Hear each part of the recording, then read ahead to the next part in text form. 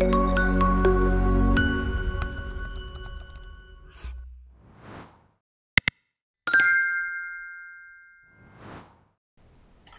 the first place that I want to start today, where we get a lot of questions, is around the item type expression builder and building up expressions for item types.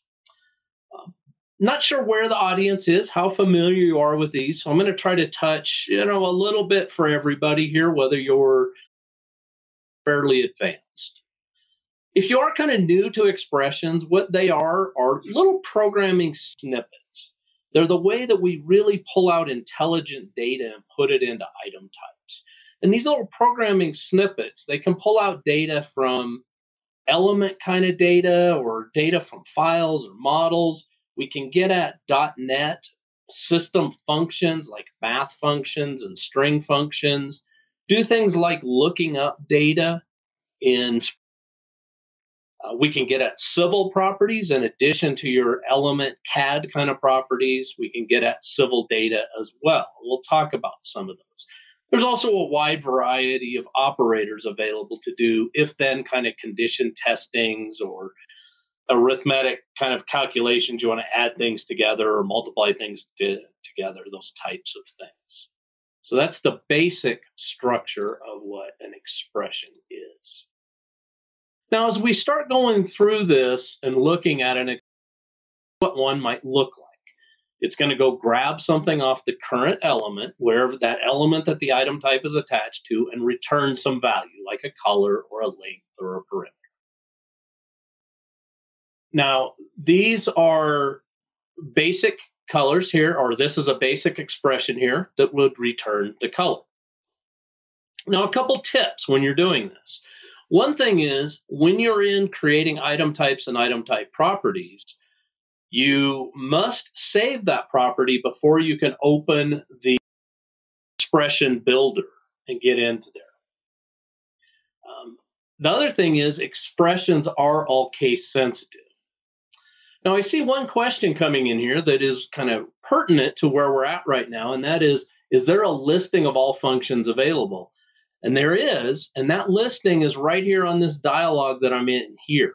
They're not documented somewhere else as a separate giant list, because there are hundreds and hundreds of them, and they do change. They keep getting all the time. So the documentation is meant to happen through the expression builder as you select these.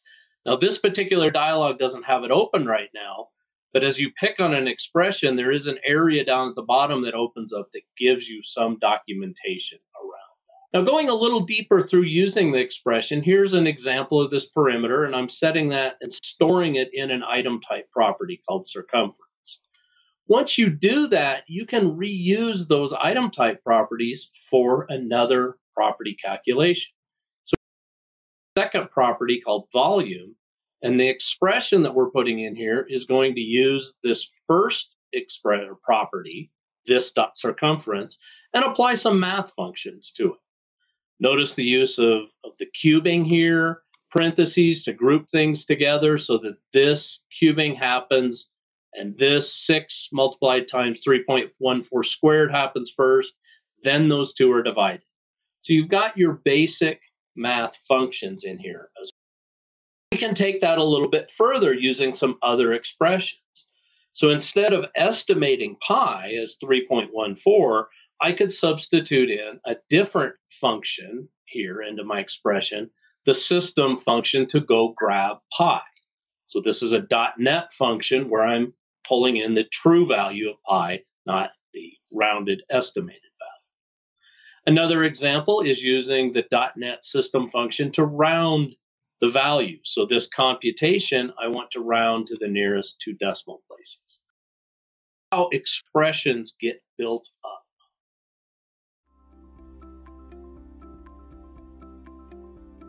If you found this video helpful, please give it a like. If you want to see more such series, consider subscribing to our channel. Thank you, and see you next time.